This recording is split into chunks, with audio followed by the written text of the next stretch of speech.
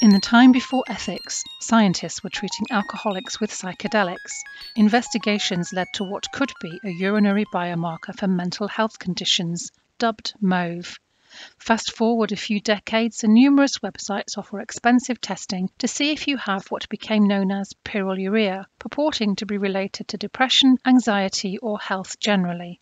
But there is no clear peer-reviewed evidence outlining the test procedure, its validation, or its link to anxiety.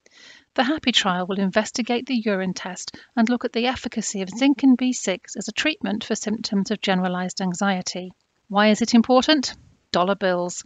Worldwide, more than $1 trillion per annum are spent on anxiety and related disorders.